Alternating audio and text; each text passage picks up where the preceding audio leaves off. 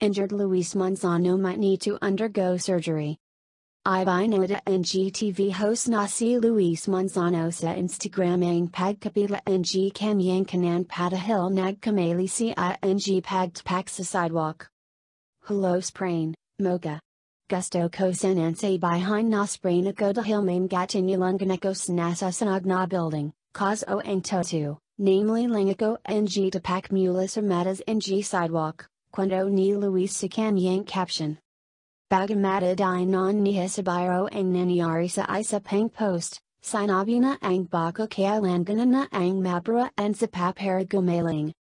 Yes, I have a fractured foot with quite a long healing time ahead of me with different casts plus chance that surgery might be needed. Injured Luis Manzano might need to undergo surgery.